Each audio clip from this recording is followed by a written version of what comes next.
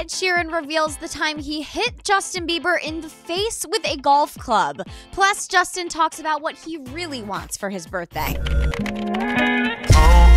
Hey guys, it's Ali with your Daily Bieber, and Justin just turned 23, and to celebrate his birthday, he posted this adorable pic of himself as a kid, revealing what he really wants. It's my birthday, and all I want is to be a better friend, better brother, better son, and a better man. Justin also revealed he spent his birthday riding an ATV in a desert. Biddy's mom also gave him the cutest shout out, tweeting a quote from author Robert Munch's children's book, Love You Forever. I'll love you forever, I'll like you for always, as long as I'm living, my baby you'll be at Justin Bieber. But okay, switching gears, JB's buddy Ed Sheeran recently told The Guardian about the time he hit Justin's face with a 9-iron in Japan after getting super wasted. We went to a golf course and he laid on the floor and put a golf ball in his mouth and told me to hit it out of his mouth. I cracked Justin Bieber right in the cheek with a golf club. But okay, the kicker here is Justin was actually sober when he asked Ed to pull this stunt, so I'm not really sure who's to blame for this. Speaking of bro time, you guys obviously saw the video of JB submitting manager Scooter Braun with an armbar tap out. Well, Scooter shared how this fight went to the ground in the first place, and there's a lot of shirt pulling, but it was Justin going for the headlock. Scooter also has to ditch his phone at one point, but he gets out of the headlock and ends up on top and cites his weight advantage as why. Who's that guy? So it seems to be a 1-to-1 tie. I'm hoping these two settle this with a trilogy fight. But alright, we gotta know who you got in the rematch, Team Bieber or Team Braun, and subscribe down below for your Daily Bieber every day.